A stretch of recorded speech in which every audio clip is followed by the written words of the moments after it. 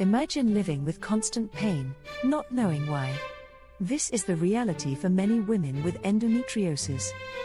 Endometriosis is a condition where tissue similar to the lining of your uterus grows in other areas of your body.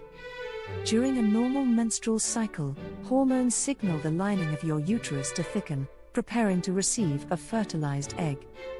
If the egg isn't fertilized, the uterus sheds the lining through your vagina, known as your menstrual period. However, with endometriosis, this lining-type tissue grows outside the uterus, responding to hormones just like it would inside. The trapped tissue and blood have no way to leave your body, causing inflammation, pain, and scar tissue. This can lead to adhesions, where organs stick together, and can even cause your fallopian tubes to close, affecting fertility.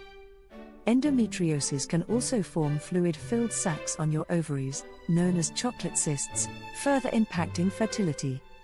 Common symptoms include chronic pelvic pain, painful periods, pain during sex, and difficulty getting pregnant.